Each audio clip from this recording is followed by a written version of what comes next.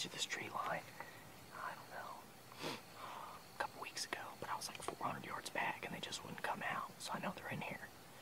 So we'll see what happens. Stick with us in a good spot. Even though it's midday, never what's gonna happen. We got an overcast. Wind's not great. It's kind of blowing at an angle that way, but I think we can cheat it just barely. Pull Coyote out of this thick stuff. So stick with us right here on Daywalker TV.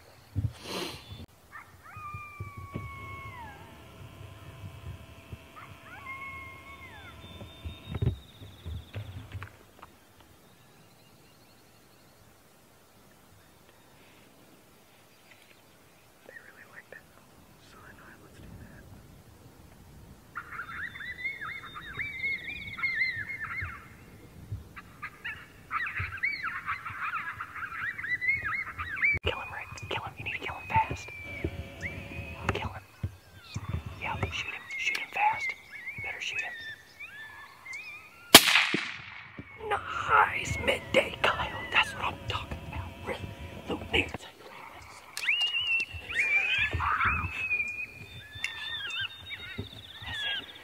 We're gonna stay up like that. Yeah. Middle of the day. What time is it? It was 2 o'clock. Before 2 o'clock. 2 o'clock. Big dog. Big dog. You want to show him off, Rick? Hold on. I'll get you as well. He's a handful. I'm telling you. Gotcha. So, big male. Whew. We Canines are big, aren't they? They are. We played about what, 7 different pup distress sounds?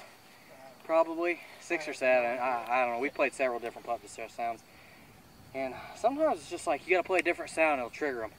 Maybe he was already coming. I don't know, but I know I've been before where we've thrown everything at him at the book, and I can see the coyote.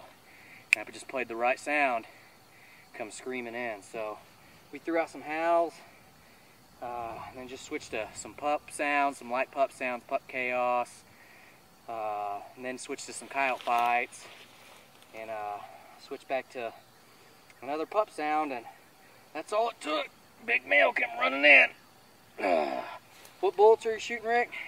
153 A-tips. A-tips. Well, 6'5", they did a number on him. His back is blown out, so I won't show that part. He's looking pretty rough. So, all right. Thank you guys for tuning in. Daywalker TV.